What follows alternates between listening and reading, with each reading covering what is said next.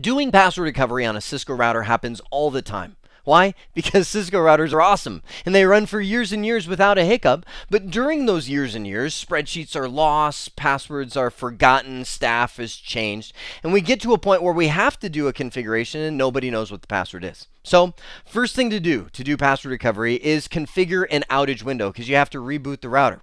Second, go to where the router is. You're going to plug in with a console cable. They look something like this. You're going to plug this end to the Cisco router into the console port, this end into your laptop. Now, hopefully your laptop has one of these serial ports. Actually, hopefully it doesn't because you have a really old laptop if it does. So you might need to get a USB to serial converter. Essentially, it just looks like a USB port but has this on the end and you plug the serial port in there.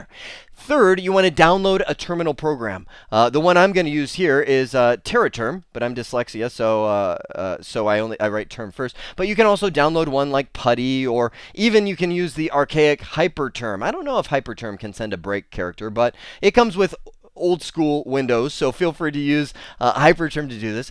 Plug into the console port, turn the router off and back on. Now, I've got a Cisco 2600 series router here, so I just turned it on. What you want to do is hit the break symbol. You can do it anytime, from now until the iOS has completely loaded. iOS is the software of the device. In the TerraTerm, I need to go to the control and hit send break. Now, what it's going to do is drop out to Rammon. Rammon is not very friendly. Think of it as like the lost land of commands. But it does support the question mark. So I can type in the question mark. The key that I'm looking for is this command called confreg. I type in confreg and hit the enter key, and it comes up and says, hey, here's your basic settings, essentially the boot settings of the switch. The one that we're after is this. This configuration register does a lot of stuff. One of the things is tells the router where to get its configuration from. By this third digit being set to 0, it says, oh yeah, look for your configuration in this area of memory called NVRAM. That's non-volatile RAM. We're going to say, actually, I want to change that. I want to get in there and say, no, I don't want to be in diagnostic. No, no, no, no, no, yes. You see this ignore system config info. So it actually has a quick setting that we can go in there and say, you know what, I totally want to ignore my startup config. Now, there's another way of doing this. I'll show you in just a second. You see what it did is change this configuration register from 0x2102 to 0x2142. That 4 says ignore your startup configuration completely. I'm going to hit no, I don't want to change my configuration. Then all I need to do is reset the device. Now, before I do that, you can also type in, if you're in a rush, confreg 0x2142, and it does the same thing. So if you know what you're after, you don't have to go through that little wizard. So I'm going to type in the reset command, which now reboots the router. I'm going to pause this, let the router boot, and show you what the results are.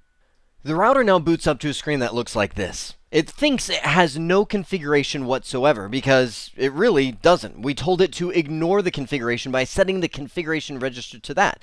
Now, our goal was not to blow away the router configuration. Our goal is just to get past the passwords. So here's what we do.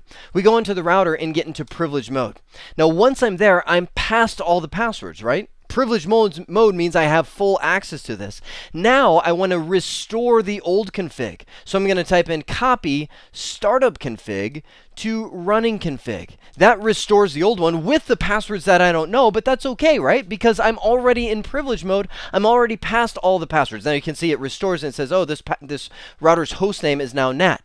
Now I can go in and do enable secret and change my password to whatever it is I want. Cisco, an ultra secure password, and I'm good to go. Now, I need to save my configuration by the time it's said and done, but there is one thing that I want to make sure I don't forget to reset. I'm going to type in show version.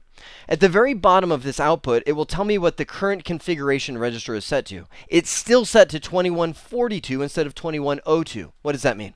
The next time I reboot this device, even if I save my configuration, it's going to ignore the startup configuration again and boot as if it had none. So I'm going to go into global config mode before I do anything else and type config register 0x2102 to revert it back to the old one. Now you'll see that when I do the show version command, it's going to say it's still 2142, but the next reload will revert it to 2102. That's great. Now I can save my configuration. Password is changed. I am good to go. Oh, one more item of note before I let you go. When you do password recovery, it will reboot with all the interfaces off. So you want to go in after you do a password recovery situation and make sure you access each one of the interfaces and do a no shutdown. That's because we've wiped out the configuration which had essentially all the no shutdown commands in there, and that is one of the ones that is not restored when it comes back up. So power on your interfaces, save your config one more time. Now you're really good to go. I hope this has been informative for you, and I'd like to thank you for viewing.